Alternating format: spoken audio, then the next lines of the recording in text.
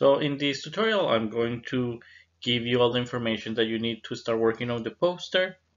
And so first thing that I want to tell you is that the most important here is that your name will be, you can add this to your CV that you went to an international conference because you present a poster, and I think this will look very impressive. And now I'm going to help you to put your poster together. In the first thing that you need to know is that if you go to Teams, Microsoft Teams, to cell biology, you will find this section that say Evo Devo Insect Legs, and you will find a lot of information there, such as here I add um, all the data, and then I also add this a small essay that talk about that.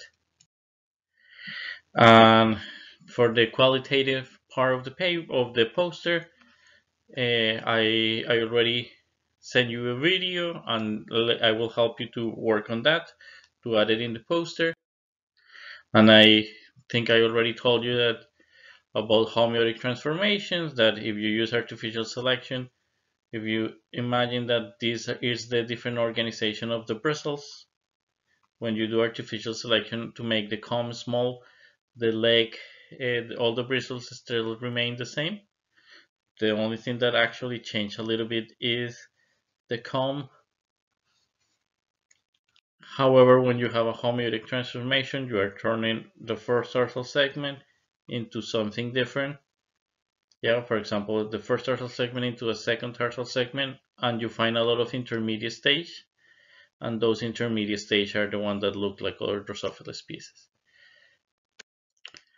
So for the quantitative component of the poster, we're going to measure the length of the bristles from here to here, and there has been previous information that showed that mutations are able to mimic the length of other bristles, and we are going to see if using mutations we can mimic what happened in the length of bristles in other species and also in our insects. In our before, I thought that we could measure the base, the thickness of the bristle. However, although in mutants and in Drosophila species is relatively easy, in insects, in other Drosophila, in other insects, it seems to be more complicated. So I thought that there is no need to make it more complicated. So we can start with this.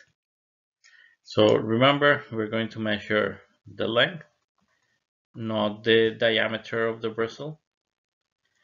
That was the previous idea, but so not. We're going to measure not measure this. We're going to measure this because it's just much easier. We are going to divide the data in three groups. One of you will study the mutations in Drosophila species and the wild type. Other one will study the Drosophila species, and other ones will study the insects. And here are the three groups. So Nathan can study the wild type and the mutations.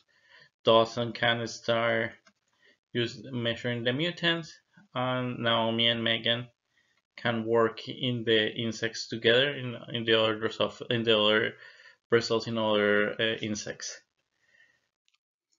And here you will find the data in Microsoft Teams.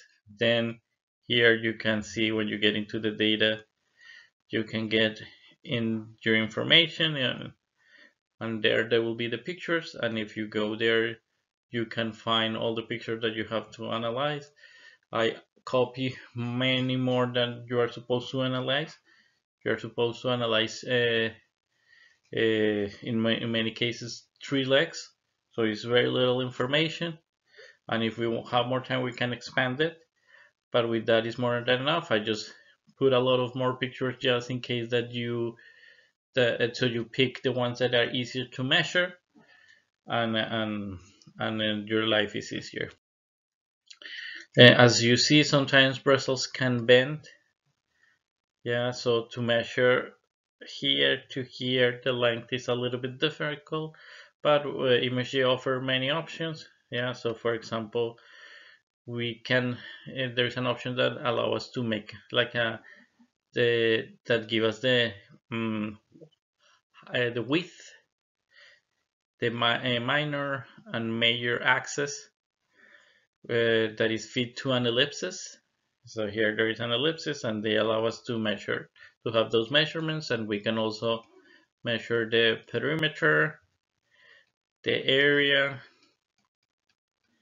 and so I already talked about the major and minor axis of these ellipses, fit ellipses, and the idea is that you don't have to measure all of them. You just have to measure one of them, and the software will give all the information, and we will use an estimation. And I think we can use this one for the poster, so this length, and in that way we can have an estimation of the bristles, the length, and we can, if there's any question, we can also compare it to other type of measurement.